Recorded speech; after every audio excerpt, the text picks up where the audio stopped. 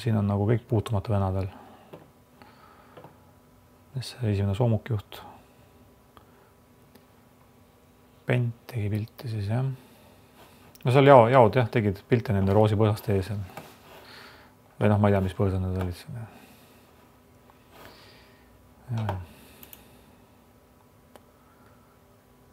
Aga siuke oli äge jagu oli tegelikult. Aga noh, midagi suurt alles jäänud sellest.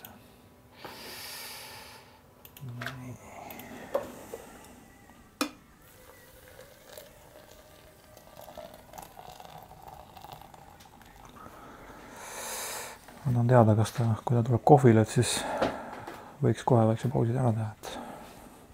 Nad olid kõik sellised vahvad ja kõvad sõdurid tegelikult ja väga nagu indu oli palju neis, et kui maastikul minnes, et noh, väljaõppe ajal on niikuinii pikad tööpäevad ja et mõnikord, kui sa tuled sinna kasarmusse tagasi läbi märg ja ei tunne oma jalgu enam, et ei võtnud nagu seda ühelgi mehel seal isu ära seda, et kas me nüüd lähme homme uuesti jälle kell hästi varakult jälle õue või vihma kätte sinna või lörtsi kätte, et nad olid väga visad.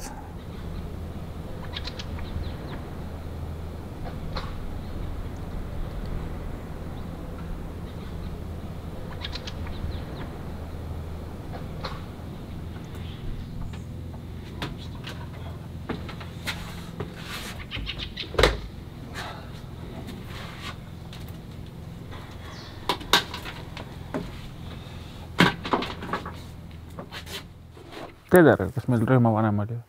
See ju ükskord, ma ei mäleta, kas see oli Pettai või oli isegi sina seal, siis kui Teder ütles ka, et noh, ta oli ju ka päris paljudel missioonile käinud. Et nagu oled käinud ja kõik, aga et see Estcoy-8 oli nagu millegipärast nii, et need mehed on talle nagu hinge läinud ja kellega noh, ka hiljem siis läbis vaata, et noh, eks tal loomulikult oli ka kõigi teiste üksustes mingisugused inimesed, kellega suhelda, aga just ütles jah, et see Estcoy-8 oli nagu, oligi nagu see, et noh, eks loomulikult, mis seal kõik juhtus ja kõik see siit paneb ju nagu nii asjad paika, aga millegi pärast oli jah nii, et see on päris mitmed on isegi seda öelnud. Ja just veel eriti sellepärast jääb meelde, et see, noh, mina olin ise samas jaos, et need, kellega me läksime, reaalselt lõpuni oli ainult 2 meest. Peta ja nagu? Jah, ülejäänud siis kes sai surma, kes sai haavata. Statistika vist oli nii, et 10 mehest seal oli juba üle 14 oli juba haavatuid. Ja uued mehed tulid ju peale ja said need ka oma laksud kätte seal kohe.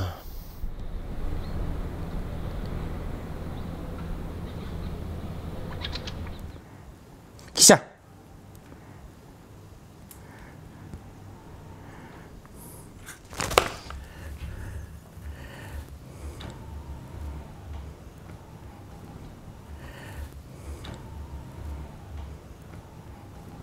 See on ainult ju joo tegelikult.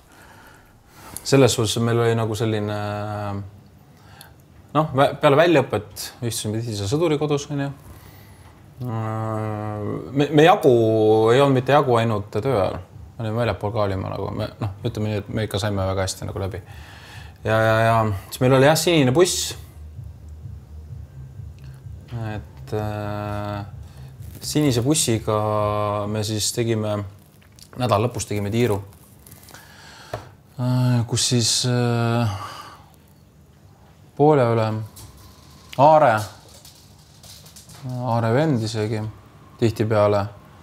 Ja siis mina ja siis Artur nagu põhimõtteliselt olime bussis sees ja tegime Pärnu kaudu ringi, viskasime Pärnu poisid koju ära ja siis ise läksime edasi siis, seal oli veel teisest jaost oli isikuid.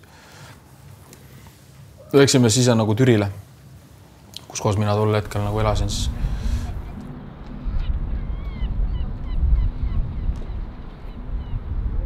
Teenistus, ma läksin vabatahtlikuna, kuna alguses mul oli halb pass või mis ta on see, mitte kodaniku see pass. Ja siis tegin neid eesti keele eksamid ja sain Eesti passi.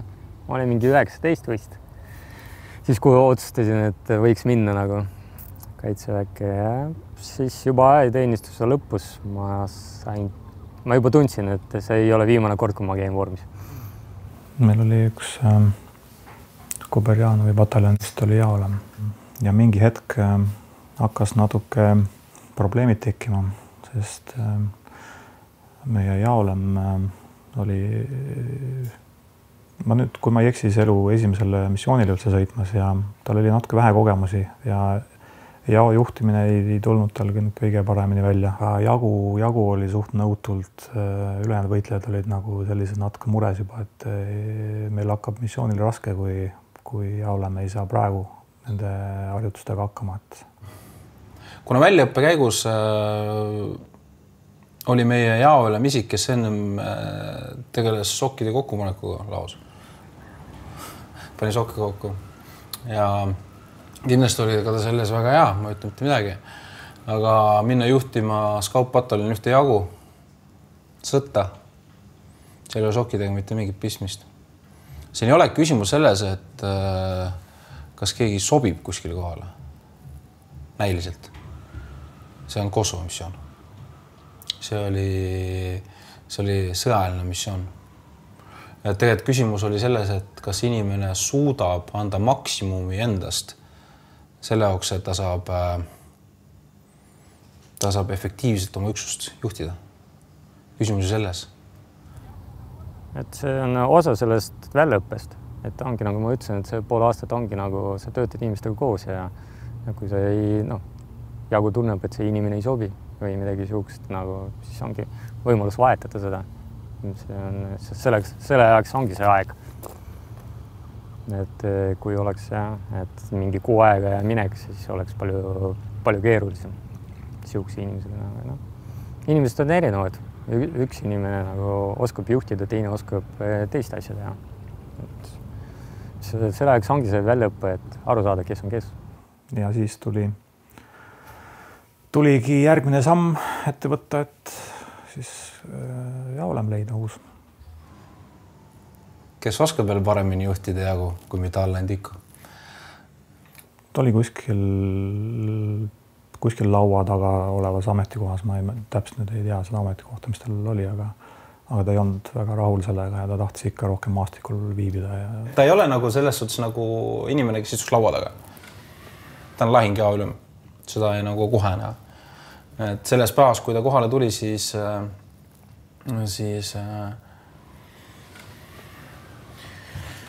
näha oli ka temas, et tal ei ole vaja ennast nagu hullult tõestada. Me lihtsalt nagu esimest päevast nägime, meil on nagu päris hea ülem nagu nüüd olemas. Ja ma teadsin teda aastast 2002, kui ma teenistusse läksin. Ta oli väga hea sõber ja väga hästi saime läbi. See oligi nagu kahju, et ta läks vahepeal ära, peastaabis, kus kohas ta liikus seal. Õsti tagasi vastasin, oi, Allan sina tagasi. Väga hea meel oli ja ta meie jaoülemaks tuli. Kusjuures talle veel staabist öeldi, et kuhu sa lähed, et sa oled rühmavanemana käinud, et lähed järgmise missiooniga kompanii veebliks. See vend panigi letti, ütles, et mis te teete, saadate jaoülemata välja. Ei saa saata. Mul oli ka hea meel, et tuleb vana lahinguhunt juba ette. Meie hüüdsime teda ikka alati hundiks, et me ei olnud selle uue perekonna nimega harjunud. Meie jaoks oli ta ikka hunt. Ja päeva pealt asjad muutusid, et see, mismoodi ta juhtis, kuidas see jagu toimima hakkas, see oli eilse päevaga, siis oligi päev ja öö. Et kui me eile olime veel põhimõtteliselt kogu pataljoni kõige kehvem jagu, siis päeva pealt meid kiideti siin ja kiideti seal ja see ikka, mis nagu tegelikult olenes juhtimises, see oli ikka meeletu. Kuna ma olin soomuki juht, siis jaoülem istus kõrval ja soomukis. Ja siis me nägime, et kuskil ma ei mäleta, kuskil mingi õppus meil oli ja me sõitsime tagasi. Tiko jäi magama, magas ja järsku ärkab. Joo, kutid, teeme teist moodi. Nii, sina lähed sinna, sina lähed. Ta lihtsalt magas ja mõtles, kuidas paremini asju teha.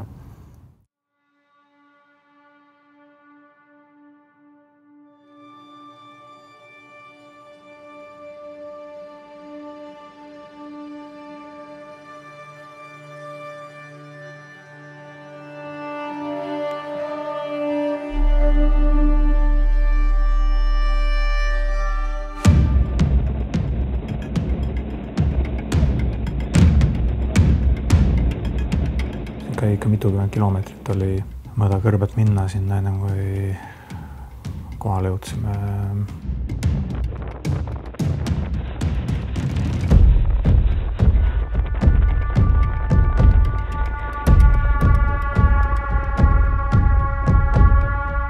Suhkene väga tühi nagu baas oli.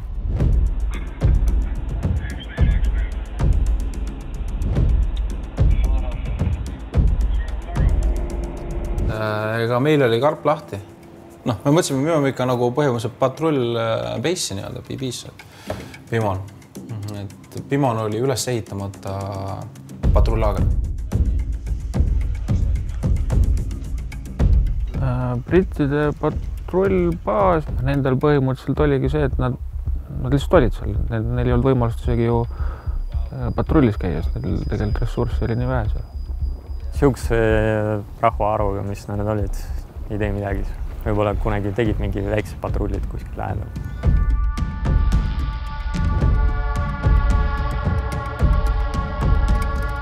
Ja põhimõtteliselt taliibid hoidsidki neid, seal oli vist iga hommiku kell 9, iga õhtu kell 5, päeval ka mõnikord. Tehti mingisugused paugud sinna baasi poole ja see hoidis britid seal baasis, et neil ei olnudki võimalus käia patrullis. See olukord, mis seal hetkel oli, kui me sinna sattusime, et see sai ka üsna kiirelt nagu selgeks seal, et see ei ole kõige parem. See vastutusala seal ei olnud kindlasti kontrolli all. Sest siis, kui meie sinna esimene päev jõudsime, siis meile öeldi kohe ära, et olge, ma ei mäleta, kas mingi 40 minutit või midagi. Et olge valmis, et hakkab kohe tulema midagi. Ja tuli ka. Kella pealt põhimõtteliselt tuli ka.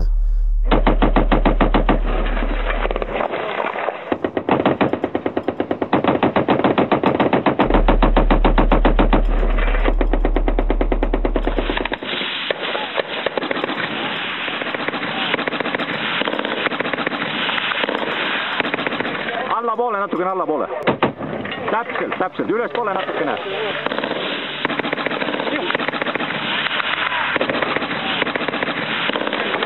Lennukid rõõmud.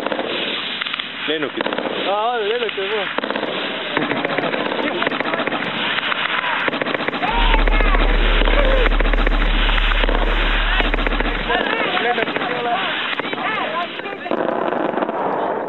Mis on ka meediast läbi jooksnud, et esimesel ööl juba sõdurid tahtsid nagu põhimõtteliselt juba, ma ei tea, kas uudishimust või adrenaliinist, et kohe minna patrulli, et aga järgmine päev mindi ja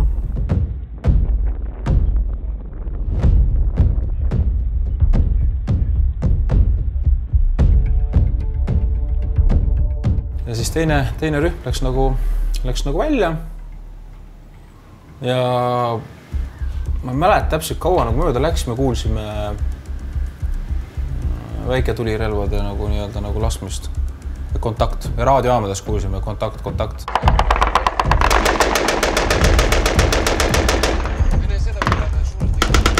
Rohelisse ütlengi, kohe üle selle läksid ja kohe said peale sealt. Mingi paarsada meetrit äkki said minna või? Said juba sealt paremat poolt müürist sisse. Kutsuti meedik. Meedik. See tähendab seda, et keegi on pihta saanud. Ja siis oli nagu see kämbi nii-öelda nagu olu, tegu, kõiki seisma.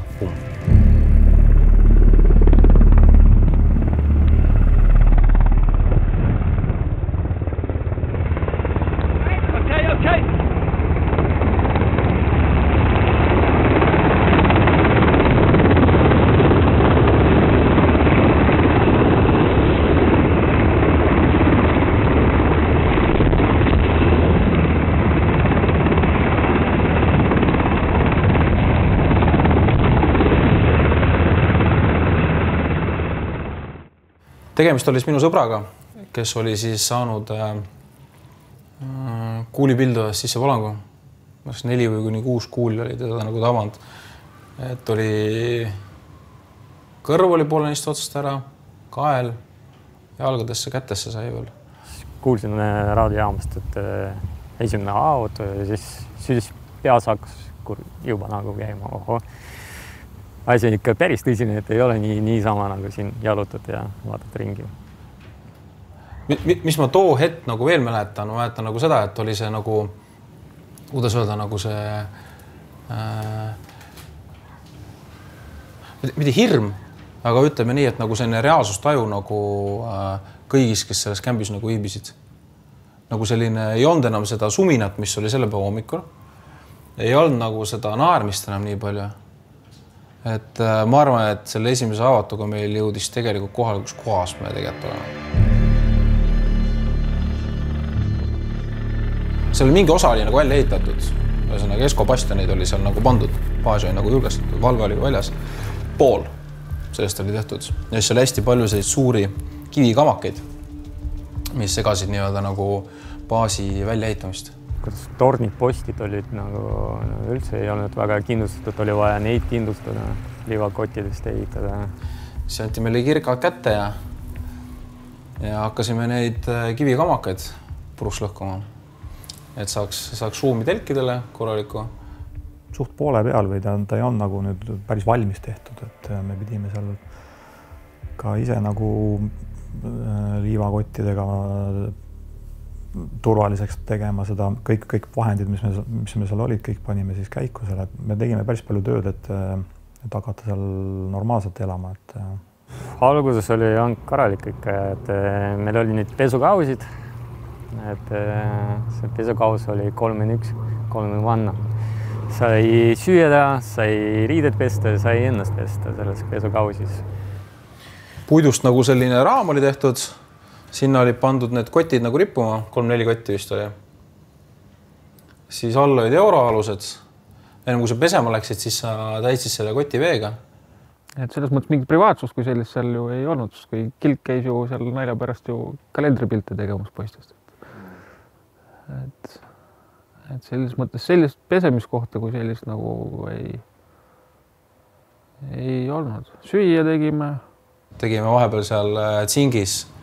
50 kelli tsingis tegime vahepeal munaputru, selline asi oli mul. Ka enda mingisuguse gaasipliidi variant vist äkki oli või? Sest hiljem ma mäletan, seal oli teise rühma juures vähemalt oli seal tehtud ju miinikastidest mingisugused nii-öelda grilli moodi asjad, et sa said ikkagi lõkke peale oma potiga söögi soojaks teha. Minu meelest isegi ühe päevaga sai seal, ütleme, et see plats sai suht puhtaks. 2 telke olid üleval. Need lahti keevad voodid olid lahti tehtud, täpselt jaod olid ära jaotud täpselt. Ja asi nagu toimis. Kõik tuli endal ette valmistada ja ehitada seal, et tuli hakkama saada.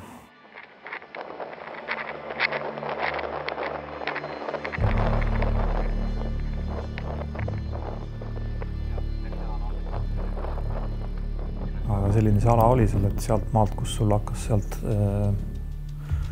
nagu roheline pihta ja see on raske maastik, et sa ei näe absoluutselt nagu kus seal keegi jookseb, kus puuliinis keegi varjab ennast seal, et sa ei näe lihtsalt seda. Sa võid arvata, et sa näed või kuskil midagi liigub, aga tegelikult see on tihtilugu sa ei näe mitte kedagi seal. Aga kuskilt keegi plaksutab jälle või laseb sinu poole, et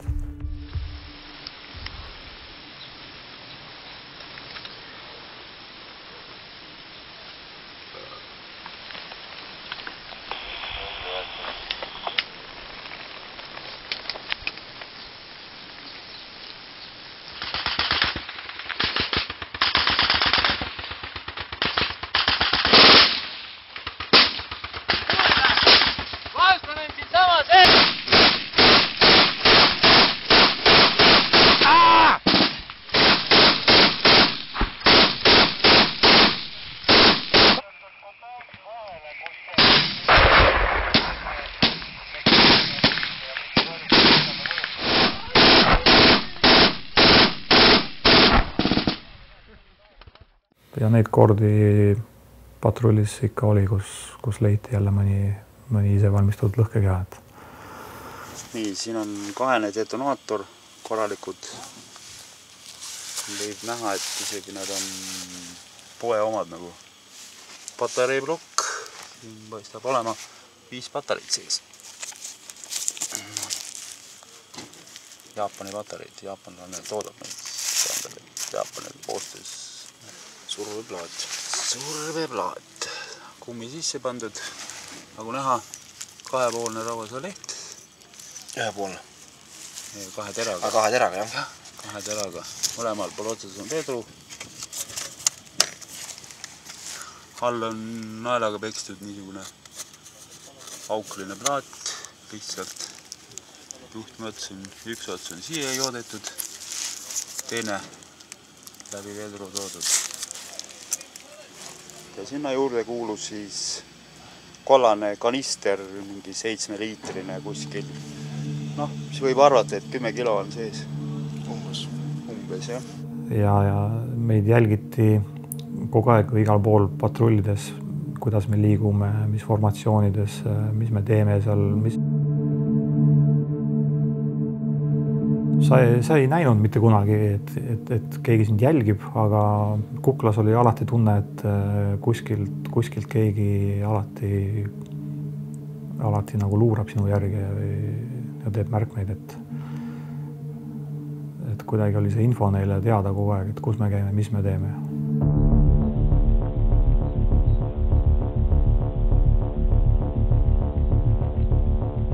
Seepäev me olime patrullis nagu ikka. Sattusime eelnevalt seal, mitte küll otsesesse, aga nagu sellisesse nagu kaugemasse tulevahetusse nagu vastasega. Teine rühm, mis oli, nemad said nagu rohkem tulevahetus siis.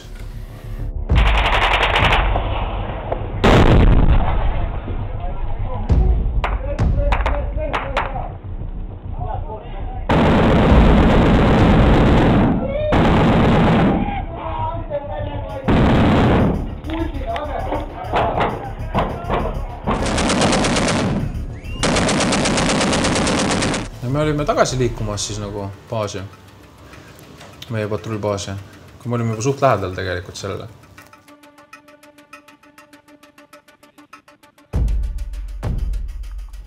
Meie liikusime Aarega kuskile kompaundi sisse, pidime sinna positsiooni võtma kõrgemale, et saab kuulipildaga katta mingi väiksema nagu vanni mingi katusele seal. Ja noh, kuna kiire oli, siis see puhastamine ta käibki nii, et sa puhastad enda jalg eest ainult ja iga järgmine mees tuleb siis ju sinu sammudes. See hästi lendlev nagu vilja peadest, mis üle jääb või see agana hunnik. Et selline hunnik oli seal tekitatud ja siis kavalalt selle hunniku sisse oli siis IED pandud. Ma ei tea, kas siis võib olla sellest, et see segadus tekkis, et üks mees läks ühest augu äärest ja teine mees teise augu äärest, siis Aare läks kuidagi nõks sealt rajalt keskele. Kui üks hetk siis käis kõva plaatus. Aare oli astunud siia tee peale minu ees.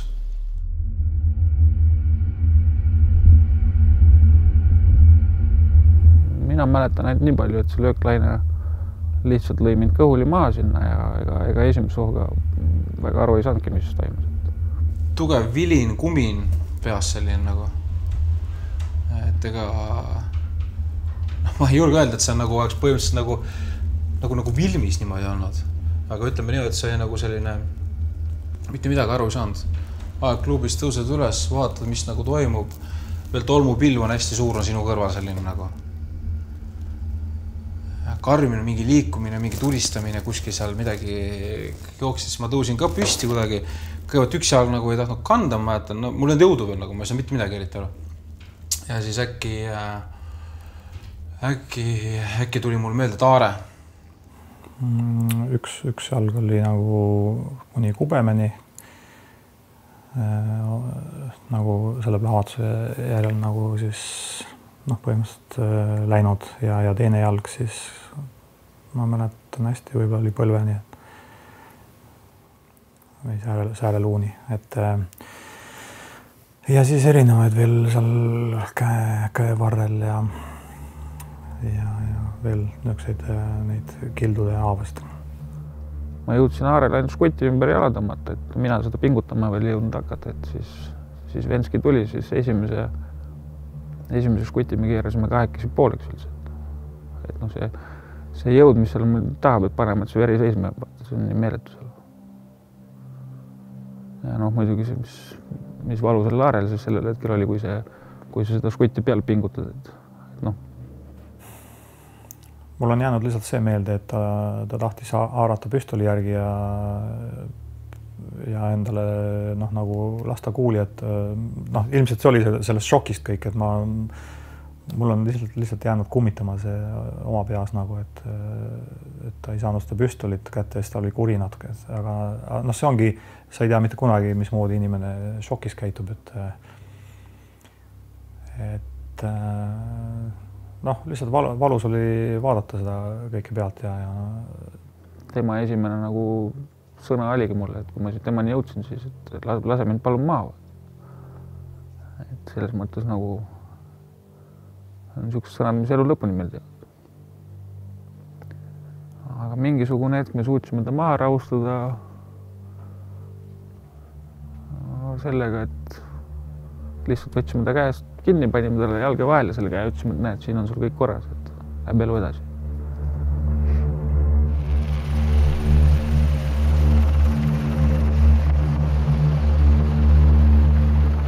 Mõne aja pärast tuli kopteri kohale ja siis meie jao esimene nagu raskem avat läks nagu peale areile. Koos ühe võitlejaga siis tegime natukene seda MG-d, tegime puhtamaks, mis saare käes oli. Võtsime sealt neid lihatükke, võtsime sealt lindi vahelt välja, võtsime selle lindi ära. Mõne aja pärast mul oli silmaga mingisugune jama oli. Olin kivi olin silma saanud.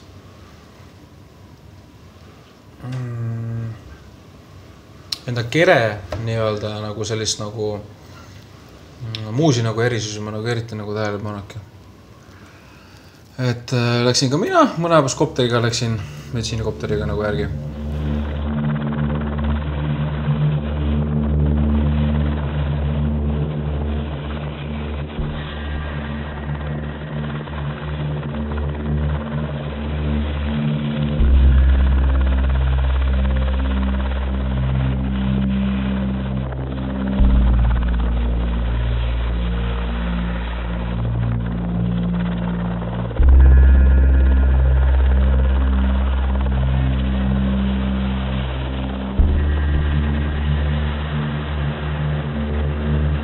Sama õhtu jah, kui see aarel hakkas ära oli, siis mingisugused videoklipid vist on selles, kus seal kõik põllud põlema läksid ja seal käis ikka korralik tulevahetus.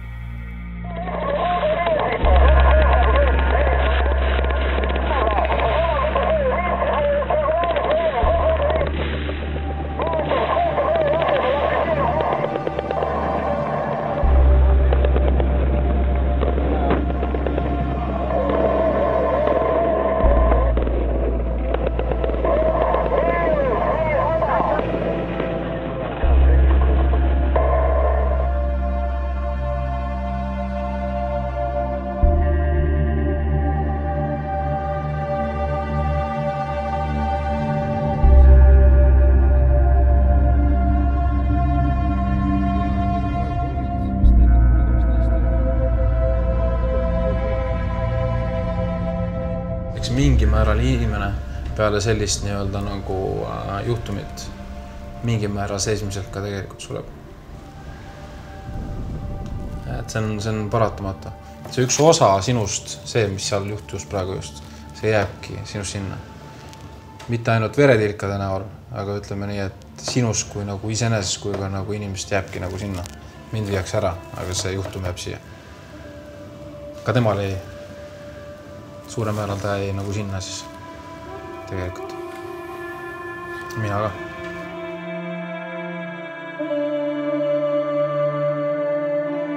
Õde tõi nad kutsuma.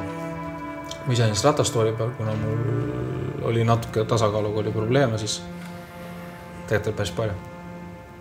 Ja siis läksin ratastooliga tema juurde, küsin, et jah, mis nagu on. Siis et ma tean, et sa oled lahingpaaril nagu põhimõtteliselt. Ma olen ennem nagu Aarjus nagu käinud peale nagu plaks. Sina oled lahingpaariline ja üks väga hea keegi räägib taga. Et ta kuuleb. Et ta on koomasse viidud, aga ta nagu kuuleb. Ma isegi alguses, mida? et nagu mida ma teha saan, vaata nagu tema jaoks nüüd, kas on sinna vaata nagu midagi, on ju, et ei jäänud räägi. Siis ma ütlesin nagu, et mine. Siis ma nagu rääkisin põhimõtteliselt ja millest ma nagu rääkisin Saarele, et ütlesin talle, et Aare, sa kaotas küll jalad, aga me jääme mõlemad ellu.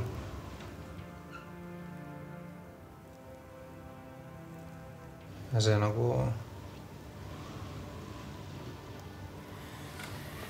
jah, ja ma ütlesingi lõpus seda ainult, et me jääme mõlemad ellu. Me elasime Afganistani üle.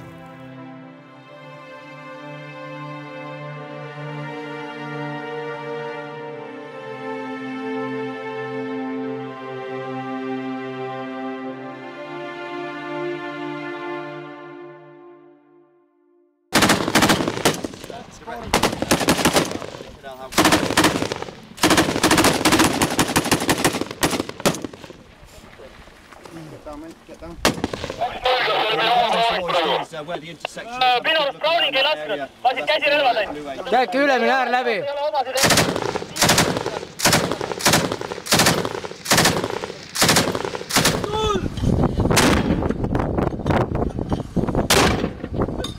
Eemata. Nice. Lads, watch it, because they might get some shrapnel.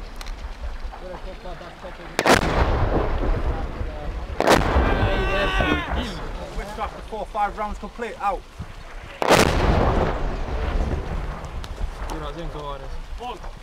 Oma suurtüki tule lõpp, oma suurtüki tule lõpp. Žerem rikata vjevla. Žerem rikata varasam.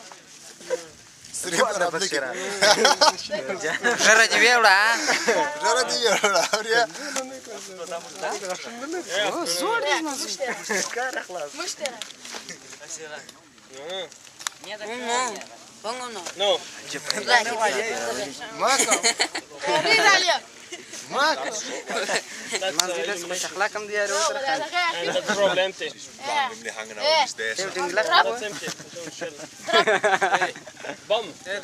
Nende maailm ja meie maailm on hoopis teised asjad. Kui näiteks compound'i lähed, mul oli huvitav vaadata, kuidas nad elavad näiteks, mismoodi. Siin oled harjunud ja voodi telekas ja külmkap ja kõik on nendel hoopis teine asi. Savist on ehitatud midagi ja elavad kaltstud ümber ja see oli huvitav. Sellest kõhtu täis ei saa või? Kas sellest juba ei saa kõhtu täis või? Ei saa või? Aga vaata, kui pisike sa alles oled ju. Sa oled ju nii pisike, sa saad sellest kõhu täis ju. Saad saada. Ma ei võtnud seda Afgaani üldse nagu see piirkond, et kõik on vastased nagu. Ja siis, kui postil oled, siis vaatad, kuidas nad hommikul ärkavad, palvetavad ja naised tood vette ja siis lapsed jooksuvad seal ringi. Ja siis liikusime ühest compoundist mööda nagu. Aed oli suht sama nagu kõrgusel põhimõtteliselt niimoodi kuskil. Niimoodi. Ja ma nägin ilusti nagu üle aia. Seal oli lapsed jooksid ringi. Põhimõtteliselt siis oli, mis seal veel oli, seal oli naine, kes oli selles nihabis või mis see nagu on, see üleni nagu kaetud. Ainult täpid on nagu silmade ees. Ja siis oli tal mees ka. Ja see naine korraks nagu vaatas meie poole. Või näokirjaga vaatas meie soomukite poole, et mis see siis nüüd majast nagu mööda liigub, et ta ei tahtki meid vaata kui mehi. Ja tema mees nägi seda, et ta vaatas meie poole. Siis see mees võttis endale selle suure nagu tufli võttis nagu jalast ära. Siis ta hakkas see tufliga hakkas nüpeldama enda naist pead sai igal poole. Sellest on nagu vaatas, et nagu see on, nende jaoks on see normaalne. Lihtsalt niimoodi nagu on, et ega naine seal nagu ei ole mitte keegi.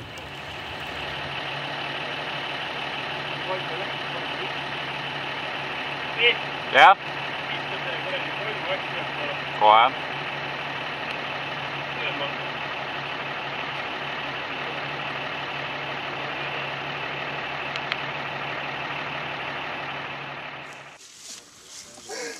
det här är så väl där. Smak.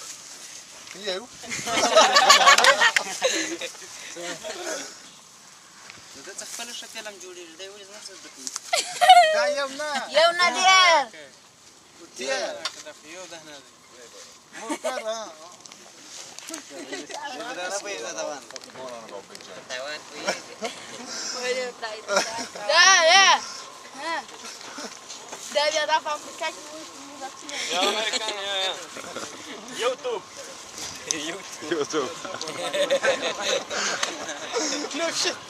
et ega selles suhtes kohalikud meist nagu vaimustus nagu on. Mina ei kohanud küll vähemalt. No väga-väga vähe. Kui lapsed ainult järgi jooksid soomukitele ja me viskasime neile toidupakist ülejäänud küpsiseid ja komme, mis seal nagu olid. Ja me tegime seda väga hea meelega. No, läks. Salam alaikum! Jah, mis täis. Salam alaikum! Meil oli kasutada kohalikke nagu siis kaardiväge ka ja isegi vist Nepaalist 3 või 4 venda, kes meile anti nagu patrulli põhimõtteliselt nagu lisaks kaasa. Meil oli info olemas, et nad on kuskil nagu põhimõtteliselt nagu midagi samalaadselt nagu eriüksus või omaette tegutsevad. Kui Allan Tiko oli meiega veel, siis ta määratles ära ka need nimed. Täiesti nagu võõrad näod meie jaoga kaasa antud ja siis kuidagi tuli nendega suhelda ju, et siis Jaolen määras ära. Ta mõtles välja sellise kavala plaani ja meie omavahel jaosiseselt ju siis teadsime kohe, et ahah, see vend on see nimi. Kaspar, Jaspar, Joonatan, just oli just need nimed, jah. Seltskond, keda eriti ei saanud usaldada. Selles suhtes, et oli selliseid frukte nende seas, kes nagu, nägid, kes tulevahetus, et võiks ka nagu katta midagi nagu teha vahepeal. Siis ta lihtsalt seisab, et kalass rippus paremas vasakus käes, vintravad vastu maad. Et nad olid sündinud selles sõjas tegelikult. Nende jaoks oli lihtsalt another day in the office. Kui niimoodi Talibani peale mõelda, et päris tugev vastand, ma mõtleks niimoodi. Et nad sõidivad mitu aastat juba ja nendest keegi jagu ei saa, mitte keegi. Et selles suhtes nad on, näevad välja nagu nii, ma ei tea, mitu tuhandit. Arengud polnud ja nagu ma ei tea, just koobast tulid välja, aga nad on nutikad, nad õpivad meie käitumist, õpivad teiste liitlaste käitumist ja see on väga hea, see respekt. Et see vastane oli päris kõva, jah. Et meie selle kompaniga siis seal nagu me jäime hätta, ütleme ausalt. Et seda näitasid ka kõik need kaotused ja ükskõik, mis me seal nagu üritasime teha ja oma kavalust ja kogemusi kõik panime nagu letti, et ikkagi juhtus midagi seal, et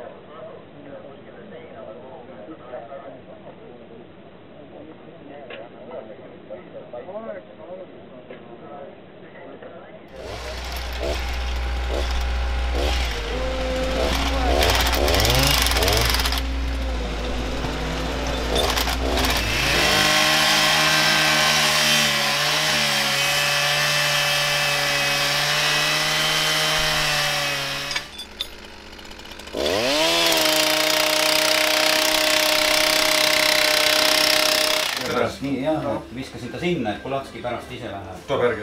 Jah, et Pulatski venitas ja omavaheline kooskõlastus sai neil. No vähemalt Pulatski läheb järgis. Jah. Te lähete praegu neid redelit? Me lõpetame jah, selle pöörme. See üleminek ja siis... Ja üleminek ja siis... Noh, seal saabki põristada ja seda kõike. Jah, et parem oleks ikkagi ülemineku juures teha midagi. See nädal või nüüd pööret hakkame siis sellest võib-olla ka midagi? Minu jaoks hakkas see tegelikult juba hommikul ka. Nagu paljud on öelnud seda, et sul on mingi siuke loll perse tunne. See oli kuidagi siuke teistmoodi hommik. Ja siis, kui me hakkasime seal patrolli minema... Mul oli siuke nagu imelik tunne. Oli sees siuke natuke nagu... Mitte niivõrd nagu see ärevus, aga ma tundsin nagu, et kurat, et midagi nagu valesti, et või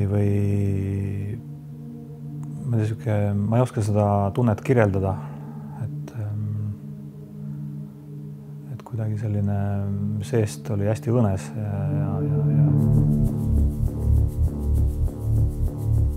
puhastasime seda küla, mis seal on. Ja siis ma olin ühe tee ääres, nagu katsin oma selle neegeriga. Ja siis ma olin selle oma jao viimane mees ja siis mind vahetas just minu jagu, see esimene rühm siin jagu. Siis Estcoy-8 tuli minu juurde ja andis seda patsu ja edasi nagu me katame sind. Tihti lugu jooksime nurkadesse hästi kokku, vaata, mida tegelikult üldse taktikaliselt olla ei tohiks. Ja just see hetk oli nagu see, et ma vaatasin, ma lähen neile liiga lähedale ja jäin nagu sinna uimerdama ja siuke samm läks hästi aeglaseks ja lühikeseks ja siis tagantpoolt juba vennad jooksid mulle selga. Siis ma ütlesin ka, et nad on selle eesnurga juures, et ärme tormu sinna ette. Ja siis, kui juba nägid, et mingi liikumine hakkas, oligi seal, ma nähasin ennast ka kuidagi seal püsti. Sellel hetkel just oligi see, et kui Tiko tõusis püsti, ta vaatas mulle otsa, ta tegi suu lahti, ta ei jõudnud mitte midagi öelda, aga ma selles mõttes teadsin, et nagunii hakkame edasi liikuma. Ja siis käis üks jamakas ja siis minu ees olev sõdur oli ka lendas veel pikali sellest lööklainest ja ees oli täielik segadus ja kontrollimatu olukord seal ja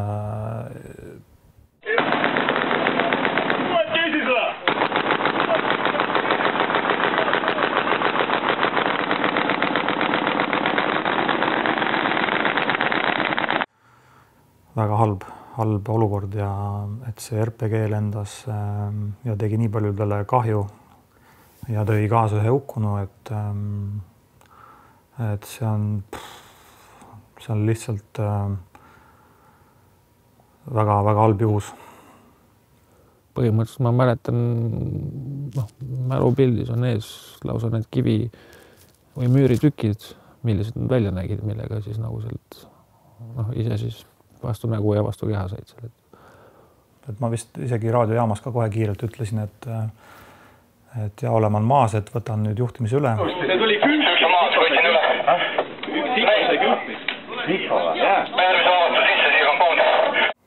Teispool teed meil ülejäänud jaod siis said juba ja rühmaülem said juba siis info kätte, et mis on juhtunud ja ma andsin nagu selle esimese info ära ja siis tegelesime kiirelt siis haavatud transpordiga sealt ära. Paremas ääres suur lihashaav kuul.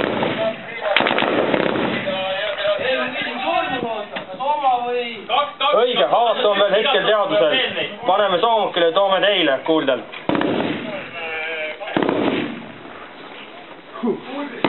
Mooda. Jaa. Üks Charlie. Türa kuula. 7-0-1 Roomea, 2 haavatud kuuldel. Üks meelik saada olin, seal olid mingisugused kõrged taimed kasvasid, mis ma nende all olin kuskile sinna alla kukkunud. Ja mäletan nii palju, et ma ju pea suutsin püsti tõusta. Lihtsalt nägid, et mingisugune täristamine käib. ja siis läks nagu minul läks pilt eest ära.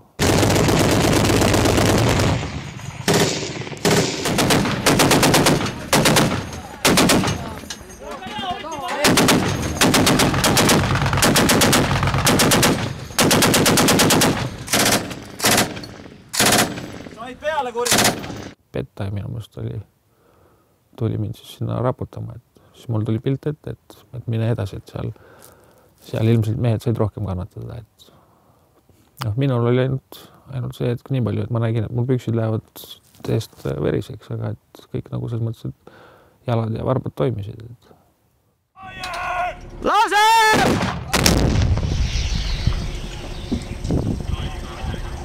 Tuli leida mul veel paar meest appi sinna, et transportida ära hukkunud jaole, millega ma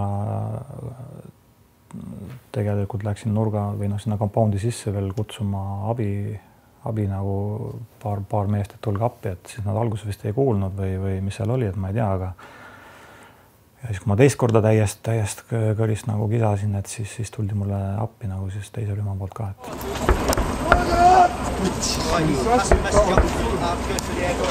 jah. Mis on? Nii ongi. Oma ette lapsed!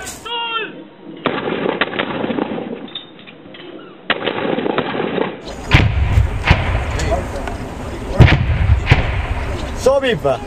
Jaa, väga hea. Kaks peale! kõik see olukord mulle nagu tundus nagu kuidagi nagu aegluubis või selline hästi aeglaselt kuidagi nagu kõik see asi toimus, aga kuigi tegelikult käis ju väga suure tempoga see ja seal oli tegu oli jälle avatutega, et siis oli vaja kiiresti jälle transport Pimonisse saada neile ja pani raisk kükakil. Kus kohast oli see vennike? Vaata see puude rivi, mis hakkab siin. Paremal vasakul? Noh, paremal pool. Vaata, kraavi ääres on need kõrged puud. Seal nurgas, majast ühesõnaga tuli kükakil ja läks sinna puude juurde varju. Ta tahtski RPG-d sealt lasta siis. Ja võib-olla sealt tahtiski siis RPG-d lasta, sest ma nägin ilget sähvatust ja ma tõmbasin pea alla. Ma ei näinud, kuhu ta nagu lendas. Ja lõunasse sinisest viiest laseme kohe väga suure paugu.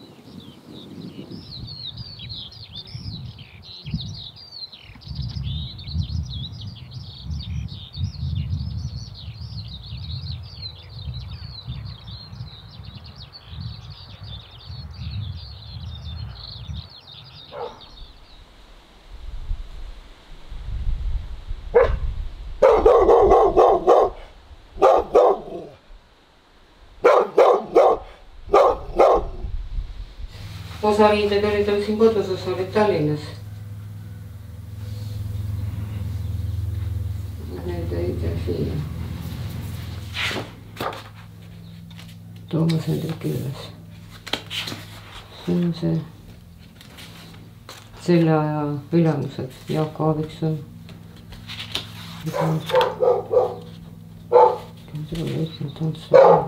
Mummikala Rait.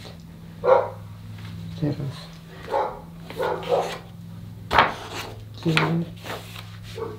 Poisu on meil sündimisest saadik. Poisu käis siin koolis, vanaema juures esimese aasta kõpus, kool on siinsamas üle tee.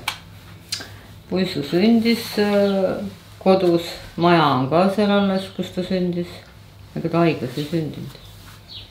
Ja 6-aastaste klass või avati siin Kõpus, mustlas ei olnud ja poisuja käis esimese aasta siin koolis ja kõik tema parimad sõbrad ja sõbrannad on siin.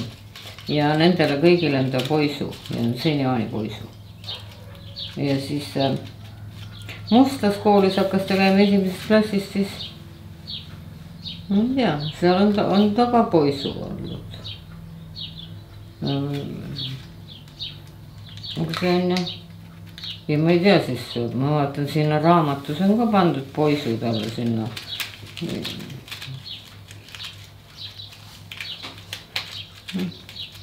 Meie suguvõsas on ta kõigile poisu.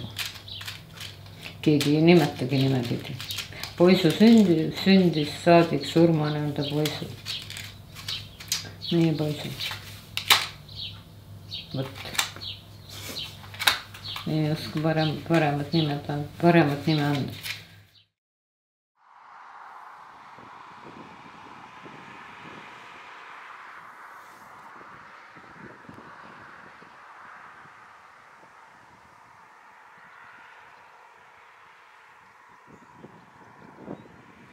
Metsaliigled, metsalagled, metsaliigled, metsalagled, metsahaned, hallid linnud, metsahaned, hallid linnud, minge muu isade kaudu, minge muu isade kaudu, minge muu emade kaudu, minge muu emade kaudu, erutage õdede kaudu, erutage õdede kaudu, viige viiel vennal teada, viige viiel vennal teada, mind viiaks võõrale rajale, mind viiaks võõrale rajale, talutaks linna turule,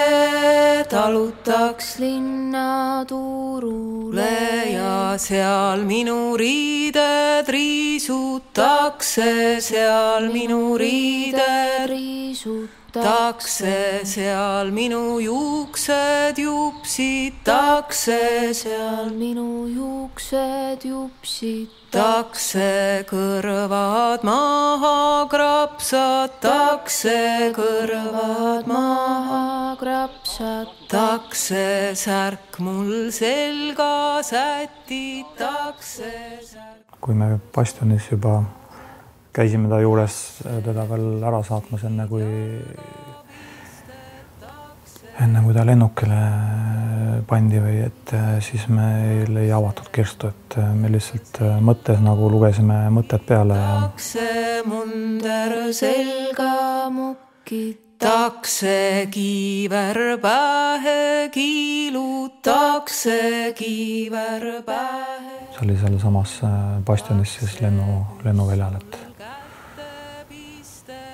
kus me kirstu kandsime siis lennukile.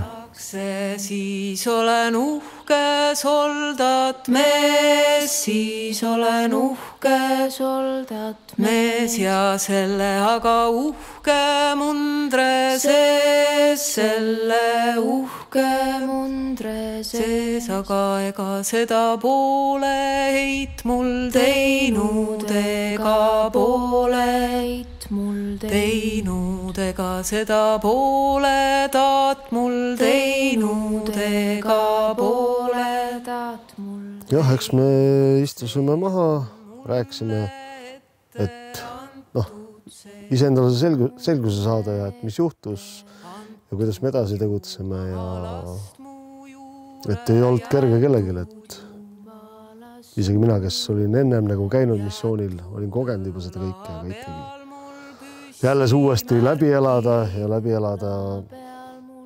oli kõigil raske. Märgi säärde peal mul sapa märgid, säärde peal mul sapa märgid, sõtta pean mina minema, sõtta võtta pean mina minema sõja sisse jälle jääma. Sõja sisse jälle jääma, eks minu ema võinud hunta sööta, eks minu ema võinud hunta sööta, isa karu kasvatada, isa karu kasvatada. Selles mõttes oli ta jah, räägin mul aarelaksust mingisugused unehäired alguses, mis mul seal välja lõid, korra olid, need hakkasid nagu selles mõttes just üle minema. Said nagu enam-vähem paika tagasi ennast ja siis tuli kohe järgmine laks otsa.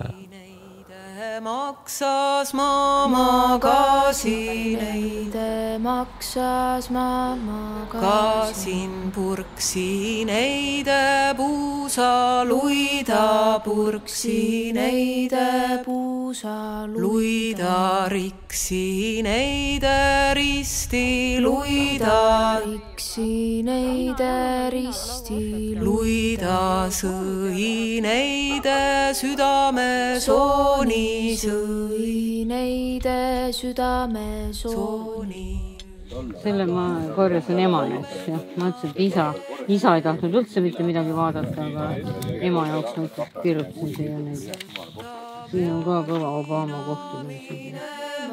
Sõtta pean mina minema, sõja sisse jälle jääma, sõja sisse jälle jääma, metsaliigled, metsalagled, metsaliigled, metsalagled, metsahaned, hallid linnud, metsahaned, hallid linnud, minge muu isade kaudu, minge muu isade kaudu, minge muu emade kaudu, minge muu emade kaudu, erutage õdede kaudu. Järgmise aastani. Sina oled ka, jah? Olgu, näeme. Aitäh, et tulite. Viimsel vennal teada, viige viimsel vennal teada.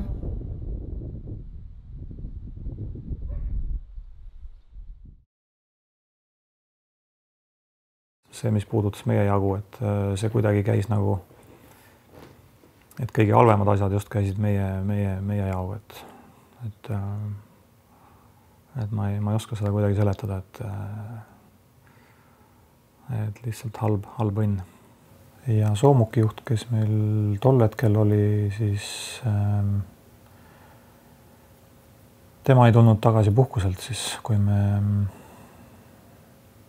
läksime juulis puhkusele, et tema ei tulnud puhkuselt tagasi, et siis ta otsustas koju jääda.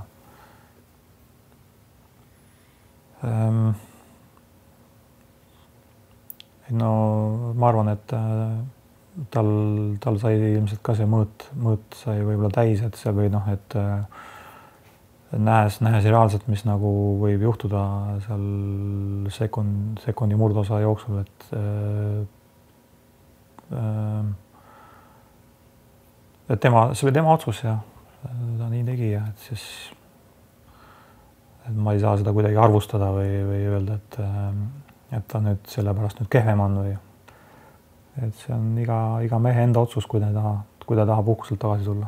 Kogu see elu isegi seal Biomandis oli selles suhtes ja, et sai taavata ja sai surma, aga rutiin ikka jäi rutiiniks selles suhtes. Süüa ikka oli vaja teha ja postil ikka oli vaja ja võib-olla inimestega ikka suhtled selles suhtes, et kuidagi see aitas võib-olla kaasa isegi. Et neid rutiini asju ikka oli vaja teha. Sellest ei pääse. Te ei usu seda, aga täna Afganistani islamivabariigis, islamiriigis saab vihma. Kogu aeg siin on kuulda, kuidas vihm plagiseb vastu katust, vastu telke. Siis ma mõtlesin, miks piisad on mul näo peale langes. Müstiline.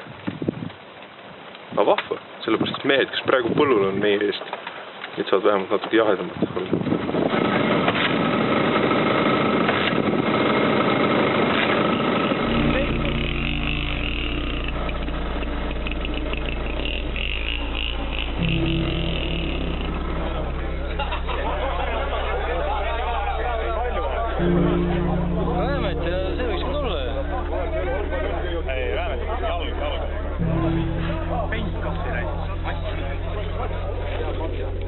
Oot.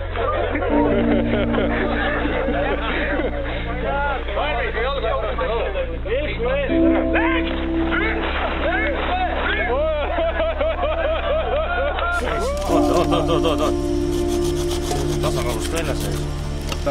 Kuidas siis? Näkkasid niimoodi? Seal on kalda ääres. Sitaks need. Kui siit tuleb ka pessa.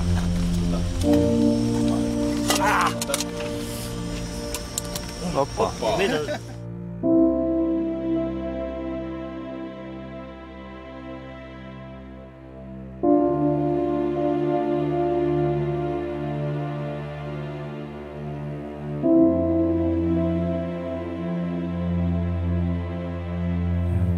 Loobumismõtet ei käinud kordagi peast läbi, mingit alaväärsuskompleksi või enda süüdistamist ei mitte kordagi.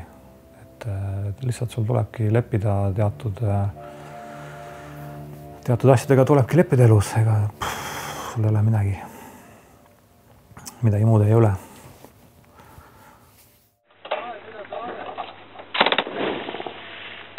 Võta korra seda. Vaadasin seda läbi, mis see... Auk paistamine? Ei, mis praavost jääb sinna taha see kurjatiba see triilaid, selle vasakpoolsete osavad, kus see kõrgemad puud ära lõpeb. Vaata veel pool.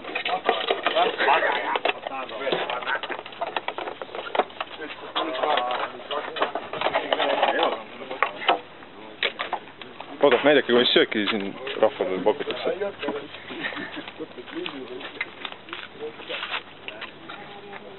Kus see verned on? Arvo, mis on üritusel? Taas ise tegid päeva. Ei ole või? On. On ju? On. Kus teil siis pühad edenevad?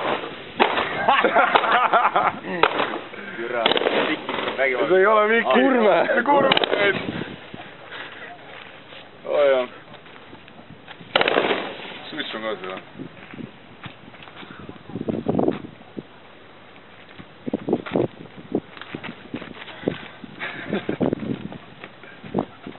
Kas tuleb enda või tule? Samas kuradi Estcoy pealt tulevad turgaks. Olge kõrvad kinni! Ütle, kui ta lased. Kohe ta lased. Samas tulevad nurga pealt Estcoy pealt.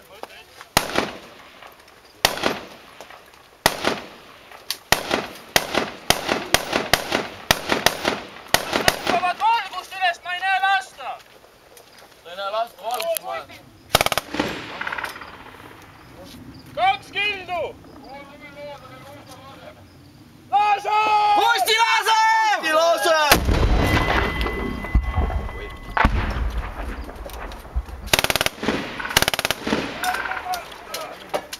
Üks tuleb veel!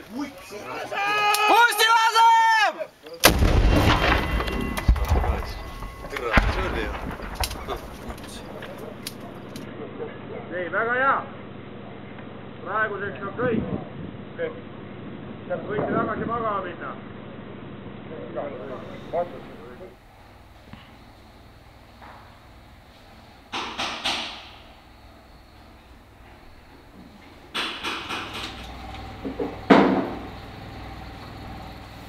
See on koht, kus ma puhkan. Tööd on palju, nagu kõikidel.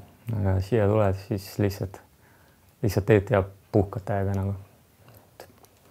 Siukene siin aeg lendab ja naudid sa täiega. Isegi kui see on, vääned mingi metalli veel midagi, lõigad, ma ei tea, lihvid midagi. Sa ei tunne üldse väsinuna ennast. Siin täiega puhkad.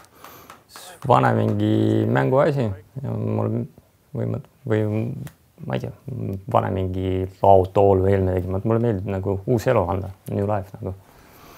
Sinna, samamoodi vaata, kui sa vaata siin ringi, siis on neid mänguasjad, midagi on taastatud juba midagi. Et lihtsalt anda uus elu nendele.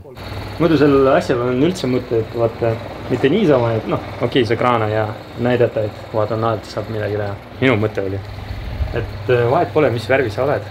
Valge, must, roheline, vahet pole. On olukord, kus sul ei ole, see ei mängi rolli. Et sa oledki siin kuradi, ma ripud paneeri peal ja sul vahet pole, kes sa oled. Ei, pasun jääb nagu ta on. Ma arvan, et las ta jääbki siukene, nagu ta on. Jätan siia, see on see garaaž on minu oma, see ongi nagu minu koht, nagu ma ei taha kuhugi, et teised näeks, küsiks selle kohta, et midagi, et noh, iga näiteks keegi tuleks külla ja küsiks, mis pasun see on või mängiks selle teha, las ta olla seal nurgas ja on kõik. Sellepärast, et see on, noh, see on seotud minuga ja teistega, et ma ei taha, et keegi tahaks, et keegi näpiks seda või veel midagi.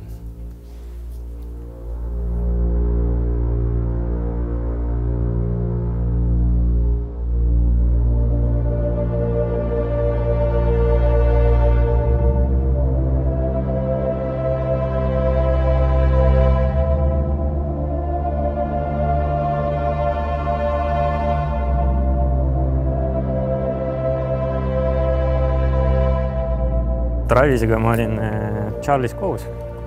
Tulime koos ja siis olime, magasime kõrvuti, ütleme niimoodi. Olid kõrvuti, et Ravis oli jah, kui just tema perekonna nimi on nagu see Kang, ta ongi nagu Ravast. Ta ongi nagu Ravast, tõesti oli.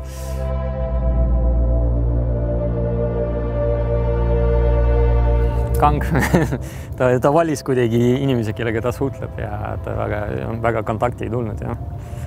Ma olin vana sõber tal, siis me ikka, noh, näiteks postil, mida ei tohi teha, et postil ei tohi rääkida, postil sa pead jälgima ju, aga no ikka, öösel ikka postil ikka räägid seal juttu ja et ainuke, kellega ta rääkis, oli mina seal postil.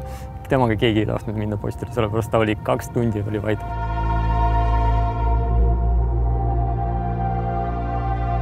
Ja siis, kui ma räägin, et seal Kangiga postile rääkisime, seal terve öö rääk, noh, terve 2 tundi rääkisime, kuidas temaga nagu. Et ikka, jah. Ta ikka valis inimesi, jah.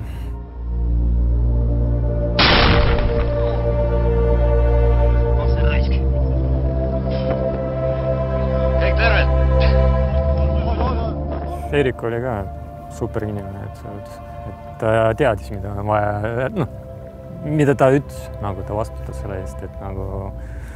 Kolme pärast vaatas autot tuli. Et mingi loo, kus ta ei nagu lubanud endale ja teistele.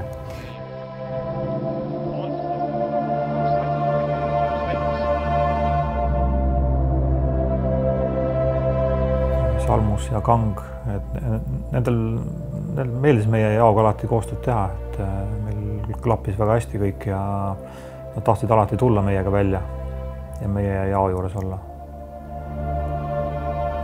Et meil oli väga hea läbisaamine.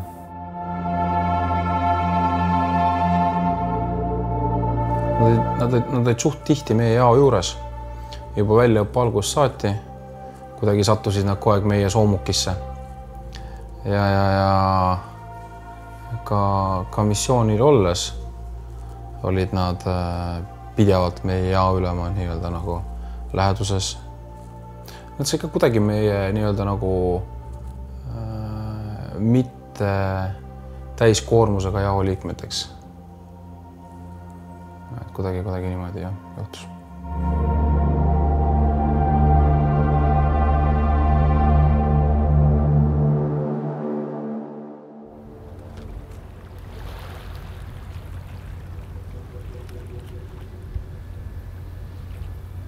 Imelik tunne, et ongi nagu, kui ma juba päev ennem tundsin, et midagi on valesti nagu. Et ja sul on need pildid ja ma ei ole seal missil väga palju pilti teinud, aga too päev ma just nagu sõitsin ja kogu aeg pildistasin ja neid pioneeri nagu. Ma ei tea, neid kohti, kus on ohtlikud kohad. Ma ei tea, miks, aga ma kuidagi tundsin, et siukene imelik tunne oli, jah.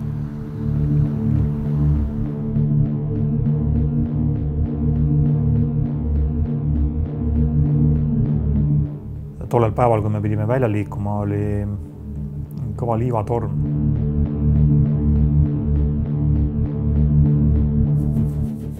Ma ei tea, ka tavaliselt nagu väga pilti ei teinud.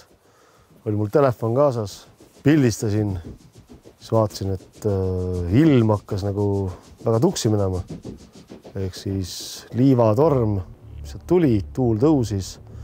Ootasime nii-öelda edasist korraldust. Aga selleks hetkeks oli juba selge, et meil olid juba kiviread siis üle tee juba veetud.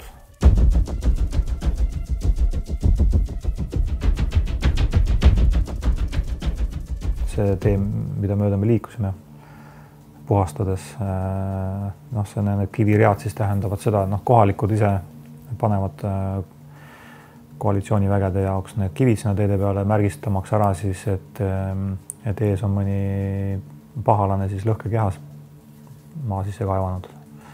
Läksin, tõstsin automaadi oma ukse juurde sinna maha juba soomuki kõrvale, tegin ukse lahti, vaatasin, et salmus istub minu koha peal juba ja kang tema taga. Nad tihtilugu istusidki meie kohtade peal seal, kui soomukiga liikumine oli ja kui need hetkel kohe vaja ei olnud. Ja siis, kui jagu oli nagu jalastunud. Ja mõtlesin, et okei, et ma praegu siia ei mahu, et okei, et saate seal hakkama praegu, et ma siis võtan oma automaadi, et ma olen siin, jään nagu siis ette julgestuses ja samasse kompoundi juurde.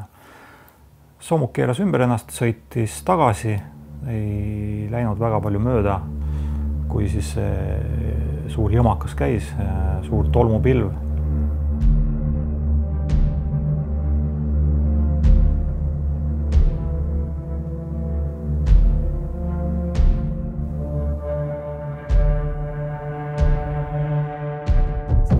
Ma nägin, et soomuk nagu tõusis õhku ja suits tuleb ja mis asi see on. Täiesti minu jaoks ootamatu asi oli. Sa ei oska seda oodata.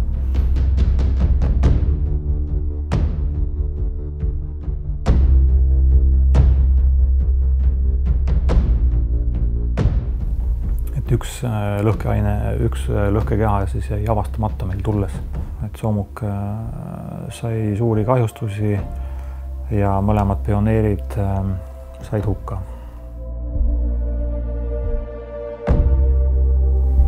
Lisaks veel siis haavatuid oli kokku 4, kui ma nüüd hästi mäletan.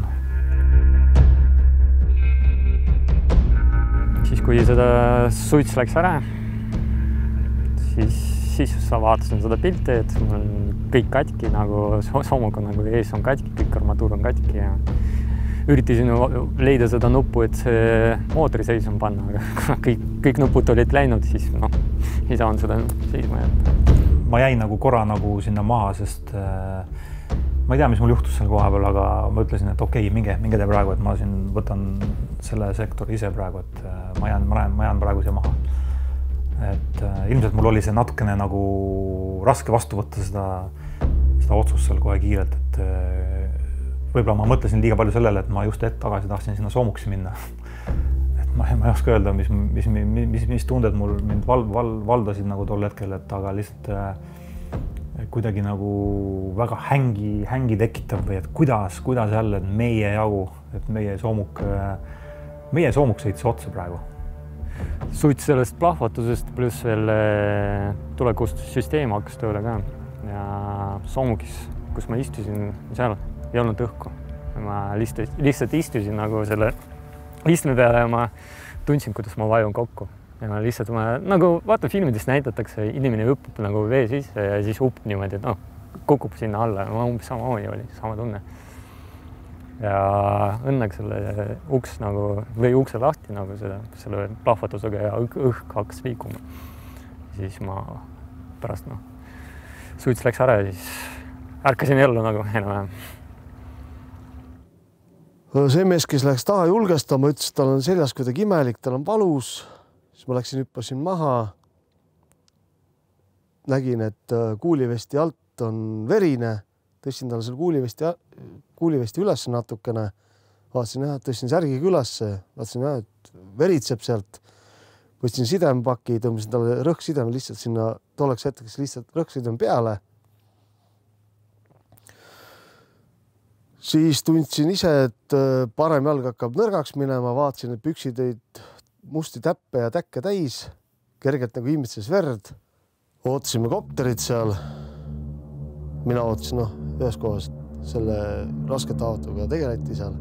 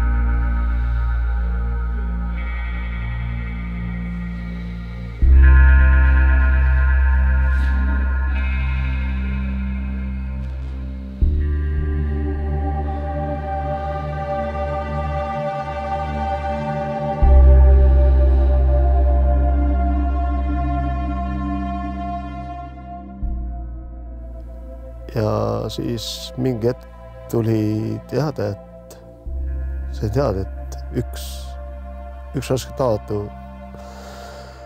on surnud. Ootasime kopterit, kopter tuli kohale, võttis minu peale sealt piimolist. Tõusime õhku.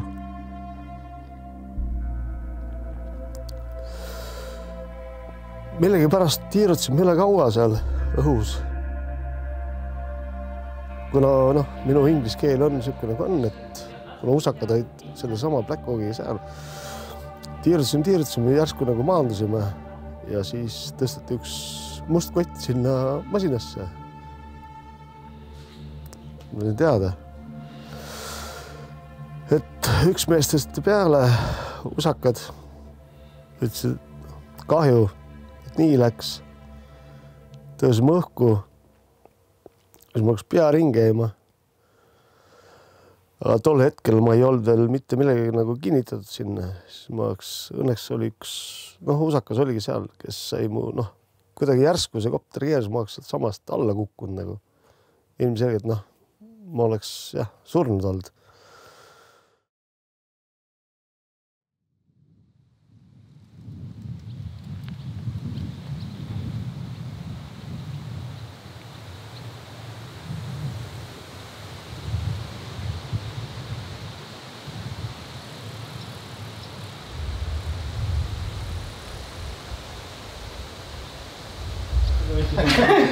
See juba eelmine aasta lõpus aga meil voodi ja see aasta ei tulnud üldse.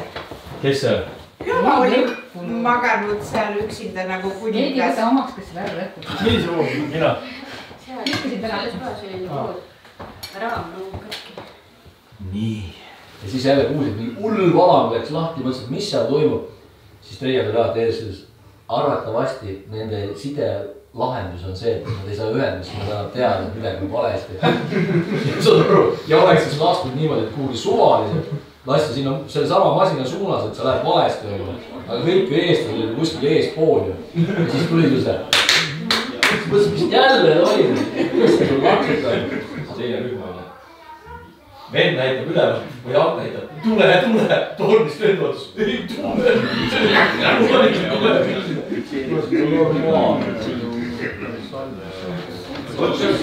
Arvid Ruusuta, kas sa oled viimati siukese lõhnaga viskit tulnud? Ja ma olen jood käsed juba. Mina tead, kui mu vanaisa vanastaks igadel karvu põletas, see teeb sama lõhnaga. Ei, vaatan see suitsu on hea.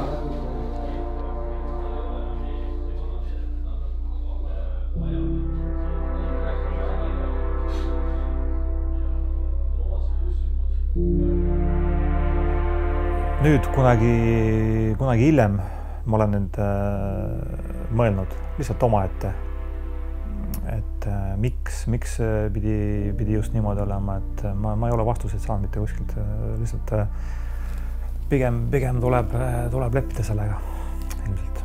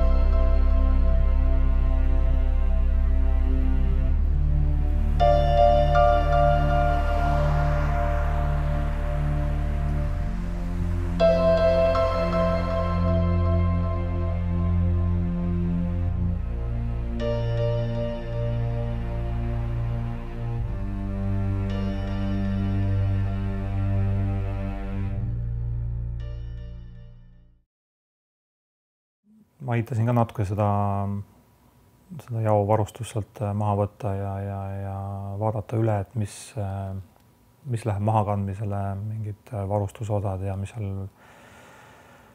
seal on ja veel oli paar meest abiks meil seal, et noh, neid inimesi ei olnud palju, kes tegeles selle soomukiga seal. See soomuk oli eraldi pandud sinna ja öeldi rangelt ära kõigile, et mitte keegi ei näpi seda soomukit, kellel ei ole vaja. Et see oli nagu siuke puutumatu koht seal, et seda ei ole mõtet torkida seal.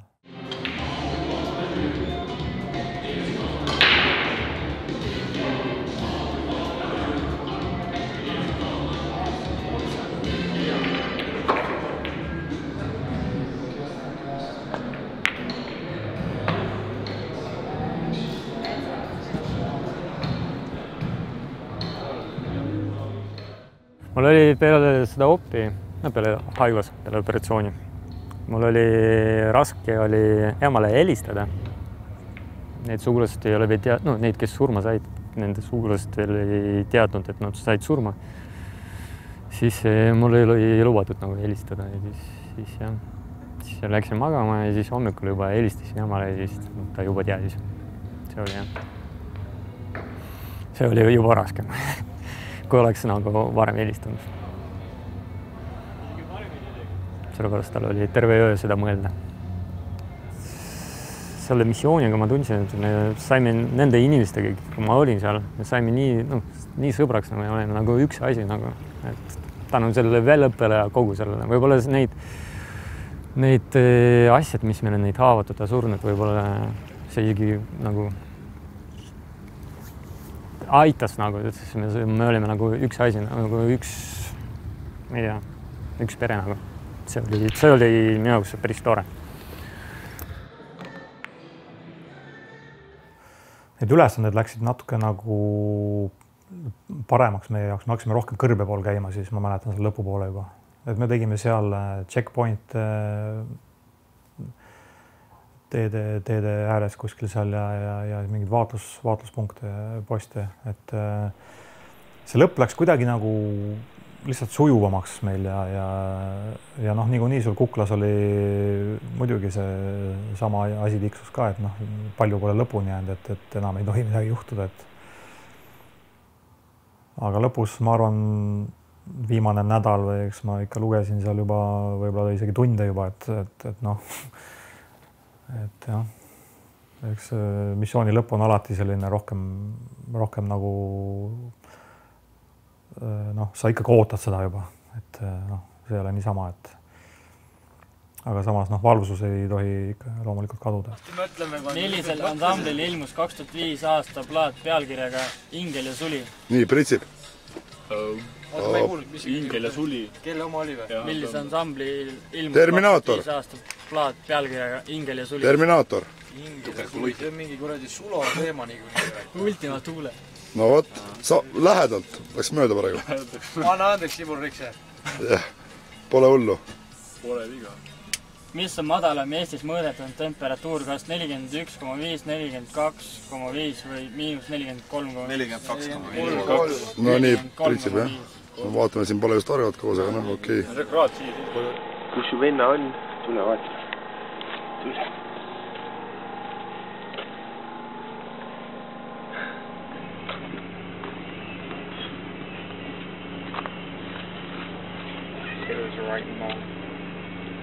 Mom, what are we doing? Trying to get pushed off the edge. No, it's trying to bite the bed. Bite the noh, Pimonist see viimane äraminek soomukitega, kui me hakkasime jälle läbi kõrbe otsima omal teed. Et kuidas nagu minna, see oli päris nagu siuke hea tunne juba, et kui sealt Pimonist viimast korda äraminek oli.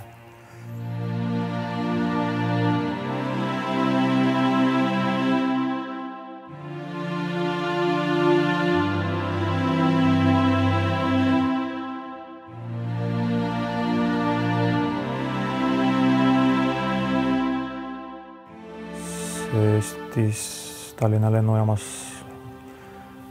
vanas terminalis oli vastuvõtmine, pidulik rivistus.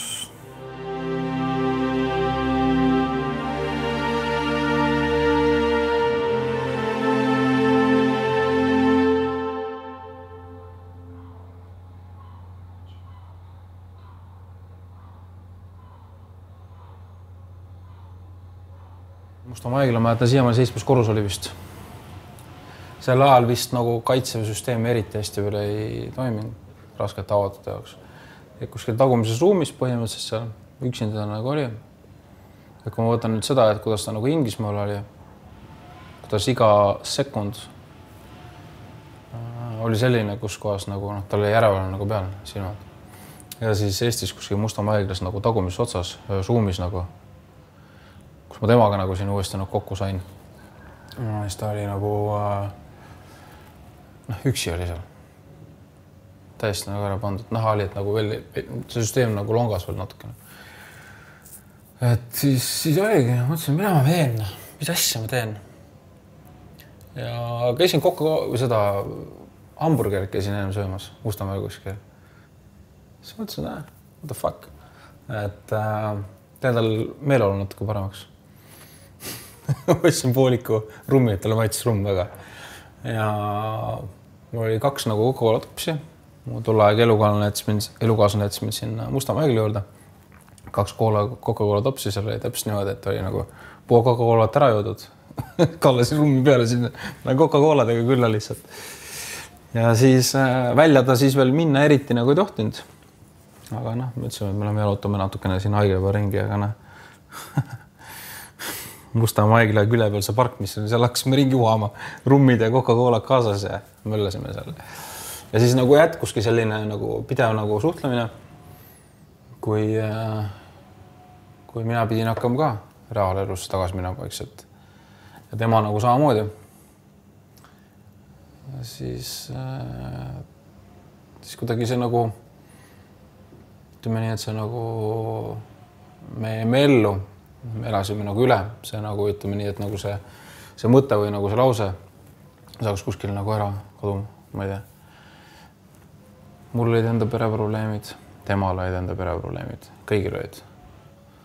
Me ei näinud mingi määral, ei pannud nagu tähele, seos sellega, et me olime ise seotud enda probleemide jagamistega, korda tegemistega tegelikult. Taares lõppude lõpuks üks hommik rõdupäeva mäletan suitsu täies, siis helistas mulle üks meie jaoliige, just Taaret enam ära. Et ta lasi maanust.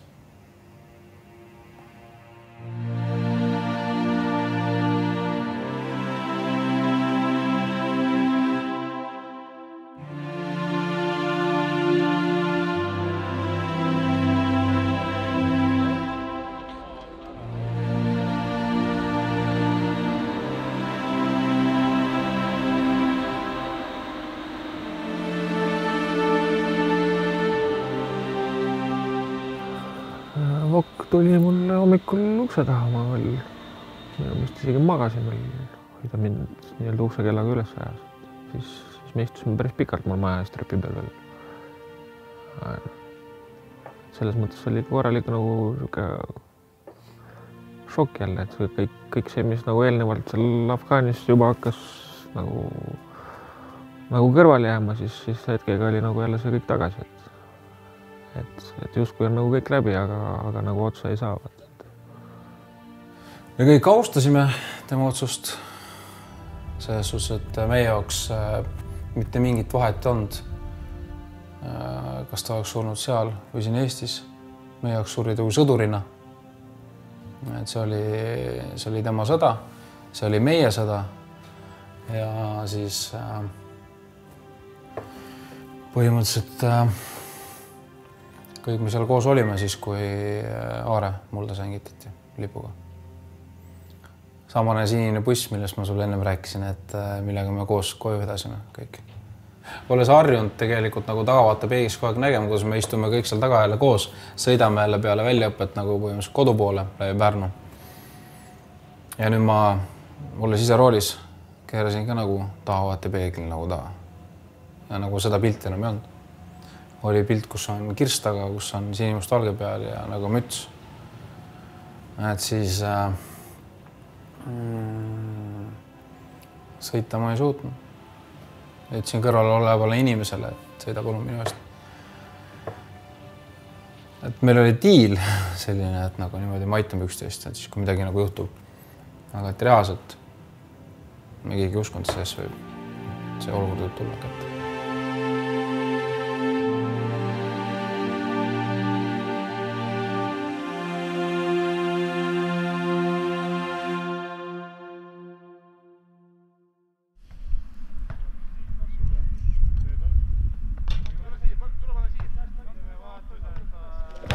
Vaata alla, vaata alla, vaata alla.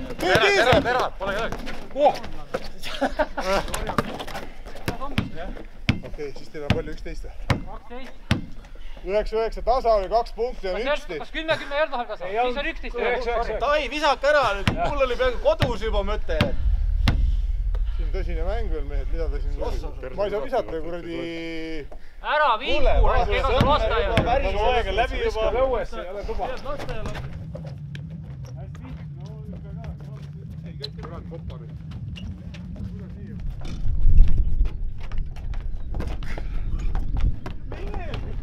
Teeme katte, lõikame katte.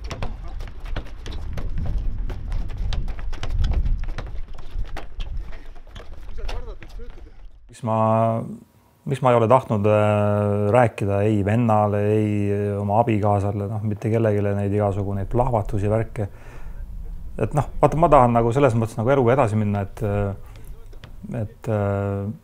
vaata ikka, kui sa hakkad rääkima ja sobrama seal mälus ja siis tulevad need asjad meelde jälle, natuke võib-olla siuke nagu, kurbust tekib või siuke.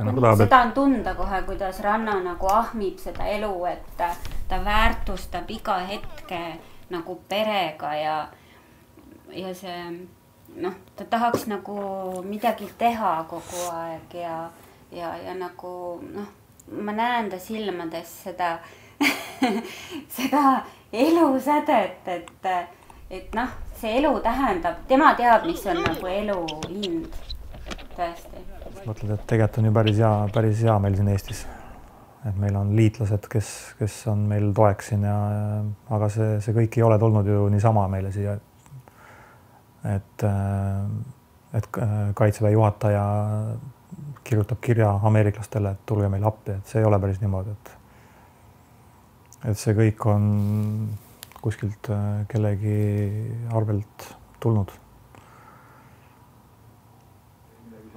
Viha nagu küll ei olnud. Lihtsalt oligi, ma räägin ainult see, et mis nagu siiamaani mõtlesid, et sa oled nagu võitjate poole peal, vaata, aga näed, tuleb hoopis teistmoodi välja, et vahel on nii. Oleme ausad, USA ju tegelikult ongi lõpuks ju nagu kaotanud selle sõja. Nii nagu kuradi Vietnamist välja tõid seal. Ja siis oli küll nagu korra istusid maha, mõtlesid, see, mis nagu siiamaani mõtlesid, siis enam nagu ei ole nii. Aga suures plaanis ega see ei häiri. See, mis oli. Aga muidu. Kuidagi võõraks on jäänud see kaugeks. Aeg on möödus.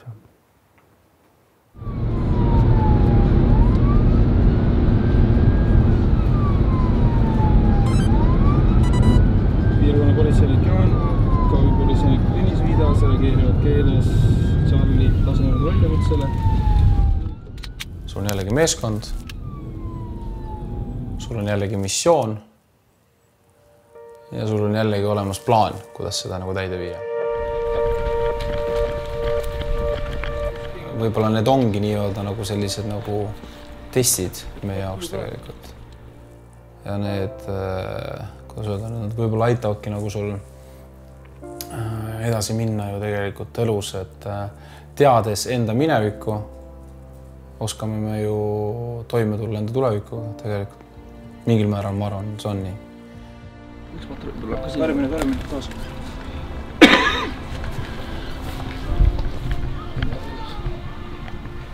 Toas lapsed karjuvad. See.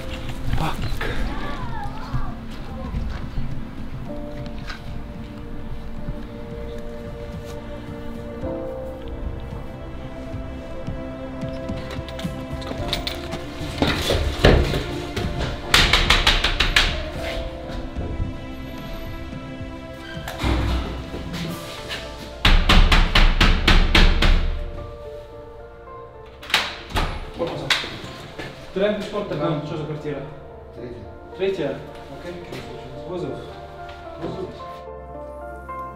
me ei ole mitte keegi tegelikult kadunud. Tegelikult me oleme lihtsalt läinud eludega edasi.